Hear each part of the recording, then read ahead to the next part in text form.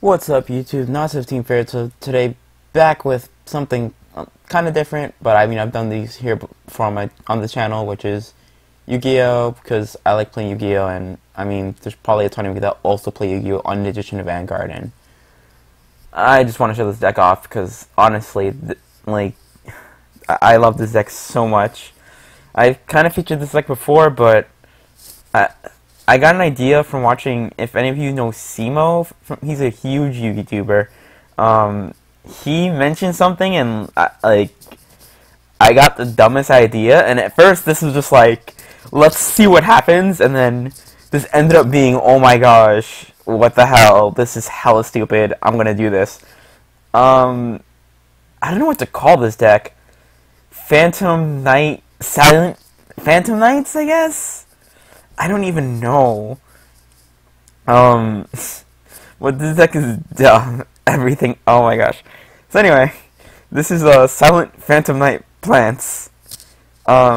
He mentioned like new cards coming out on the new booster set for Yu-Gi-Oh! That was just released, and he mentioned, oh, you can totally throw Silent Swordsman and Phantom and PK Fire, and it works because Phantom Knights are all warriors. And I was like, yo. So anyway, let me get into it. So we run 3 Silent Swordsman level 7. His effect is he can't be fast summoned except by the effect of Silent Swordsman level 5, but that doesn't matter. You're gonna summon it ignoring summoning conditions. The main effect is as long as this card remains face up on your side of the field, they get the effect of all spell cards. So basically, shut off spell cards. No pendulums can still activate, but no pendulum effects, no spell cards. It's so freaking good. Oh my gosh, like, it just, some decks just straight up lose. I mean, you can still activate them, but you have, like, no Regekis, none of that. Like, it's so good. We run 2 Raiden, because Raiden's mill stuff. He's a tuner, so he lets us do dumb synchro plays. He's really, really good. And also he's a warrior, just throwing it out there. And then we run 3 Silent Swordsmen. So this card can't be normal summons or set. It has to be special summoned from your hand by tributing a warrior monster, and you can't special summon any other way. This card's the star of the deck. Once returned during the standby phase, it gains 500 attack. So it gains 500 attack during your standby phase and during your opponent's standby phase. And once returned during either player's turn, when this full card is activated, you can negate the activation, and you can negate the activation. You don't destroy it, but I mean it doesn't really matter. So stops pendulum, stops any, like, it's so good.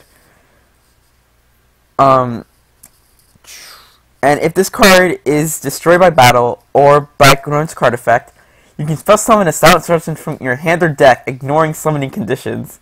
So basically, when he dies, you get him out. It's so ridiculous, and his attack power just keeps going up so fast.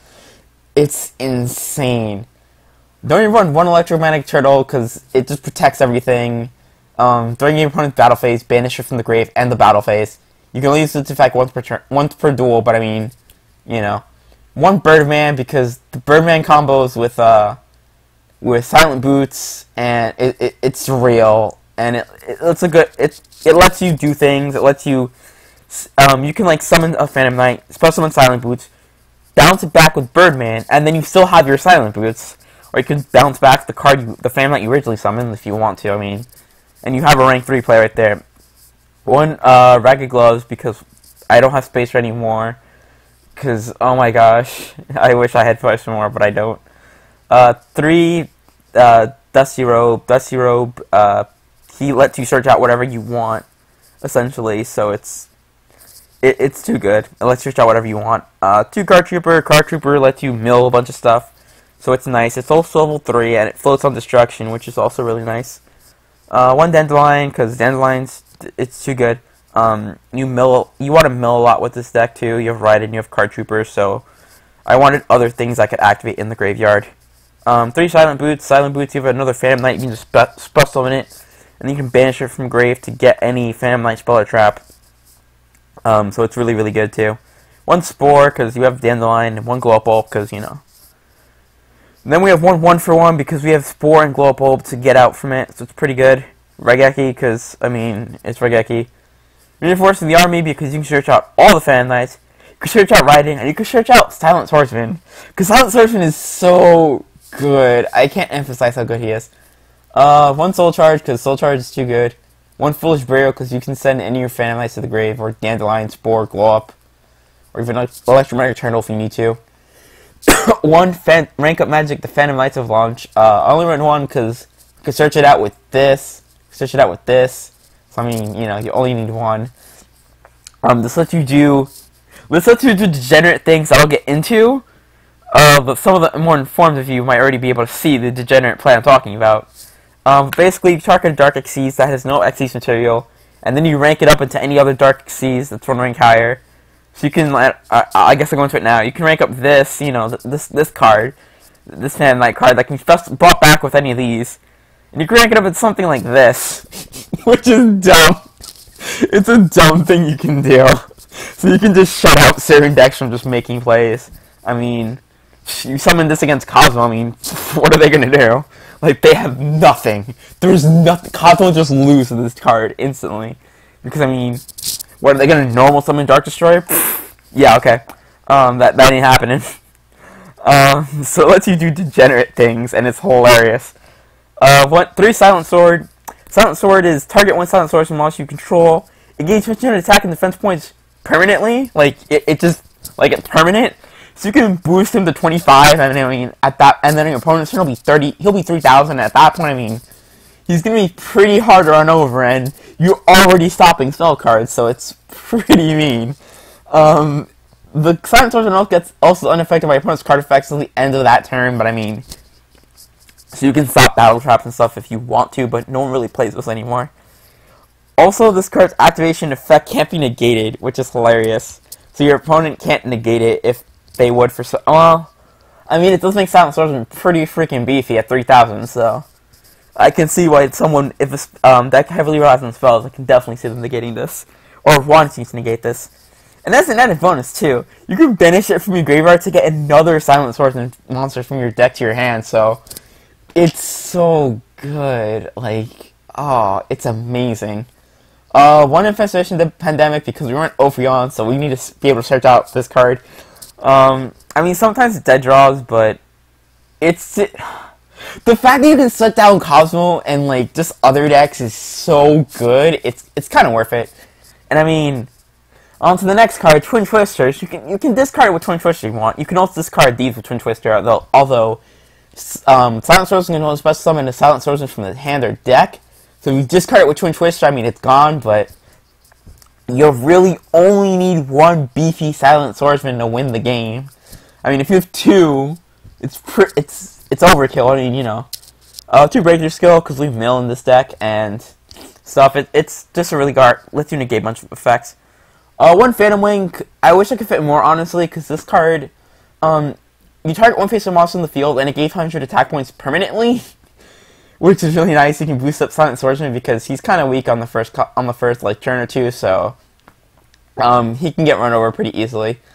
And also the first time that during the turn that you activate the card that the monster be destroyed by a card effect, or I mean this period. Oh no, yeah, this period. It's not destroyed, so it lets you protect your monster as well. It's pretty nice. Also, you can power up things like Scarlight, and that's pretty good, or even Armades, and that's pretty good. 3 Fogblade, that negates anything. Once again, just more negation. You don't want your opponent to do anything. And then 2 Solemn Notice, or 2 Solemn Strike. I wish I could put a 3rd, but honestly, there are so many things that are in this deck that are just so good that it's hard to find space. But you could argue you could take out a Silent Swordsman level 7, but I like having as many targets as I can for his effect. And then for extra, I can run 1 Quasar because I can make it. It's not that impossible. I mean, I have Spore, Glow Up Bulb, and then I have the tokens from Dandelion. And I mean, I can 1-for-1 out the level 1 tuner. 1 Crystal Wing, because Crystal Wing's too good. Scarlight, because it's too good. Omega, because Omega's amazing. It lets you also put these back in your graveyard, so it's pretty nice. 1 Clearwing, because Clearwing's too good. Moonlight, because Moonlight's too good. If Clearwing can't get over the problem card and you have a level 7 synchro play, you Moonlight. Black Rose, because this deck can generate a lot of advantage very, very quickly, and I mean, you have a bunch of cards that like work in the graveyard, so even if you kind of like commit stuff to your field, it's your stuff still activates in the graveyard, so it's not a big deal if it gets blown up. Librarian, because Librarian, I mean, we run 10 synchros in this deck, so you know. Armades, because it's the best level 5 synchro. Formula, because it lets it go in the Quasar, and I mean, it can be very helpful at times. Ophion, because the generator plays. Dark Exceed Rebellion Dragon, because Break Sword, secondary effect. Break Sword, because, I mean, you know, Ophion. Leviair, because Leviair, you go into Leviair a lot more than you would think, just because it lets you get back things. And then Dante to speed up mill plays, because, you know, I mean, first turn, generally, if you have nothing, you're going first, and you can go for Dante. Dante, I prefer to go for simply because it gets things in the graveyard, so it gets the deck going. And I mean, it's not a bad first turn card either. But yeah, this is the deck. Obviously, it's not meta. Obviously, PK Fire is probably the better version, but this is just the deck I like to play because I just like playing the deck. I might show off some duels with this deck because why not? There wasn't that many out of the things that Cardfight Area updated on. Not many of the clans I play, not many things I play got really many updates. I mean, there's Messiah, but that's really, and there's the new Royal Paladin G Guardian and some Gold Paladin stuff, and that's really it. So I might also show off this deck too. But yeah, anyway, this has been Not Too Size QBFT Fairy Tail, signing out.